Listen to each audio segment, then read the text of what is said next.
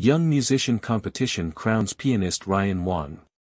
3 musicians competed in the final, in which each played a concerto with the BBC National Orchestra of Wales conducted by Ben Gernon before an audience at Bristol Beacon.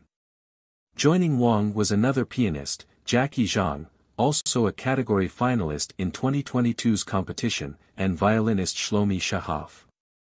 Shahaf performed Tchaikovsky's Violin Concerto.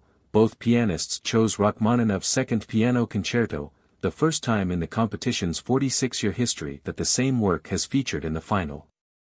The competition is open to any musician aged 18 or under who lives or studies in the UK.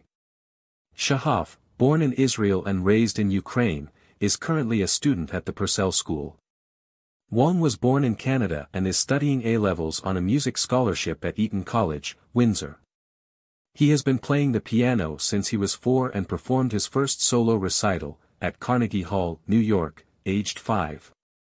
The judges, trumpet player Alison Balsam, pianist Alexis French and multi-instrumentalist and DJ Hannah Catherine Jones said Wang is a truly remarkable musician, hailing his flawless technique and exceptional level of artistry. I am honored, and grateful for the support I have received, said Wang. This competition experience has been amazing and I have been so fortunate to meet such incredible musicians. Wang wins the trophy and a 1-year management contract with Young Classical Artists Trust. The competition is held every 2 years.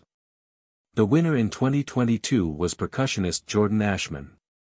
A percussionist also won 2020's competition, delayed until 2021 due to the pandemic, Chinese-born Fang Zhang.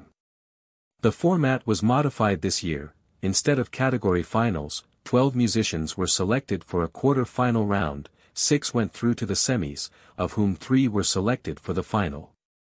Previous winners include Natalie Klein, Mark Simpson, Nicola Benedetti and Sheku Kane Mason. The television coverage was presented by saxophonist Jess Gillum, a finalist herself in 2016.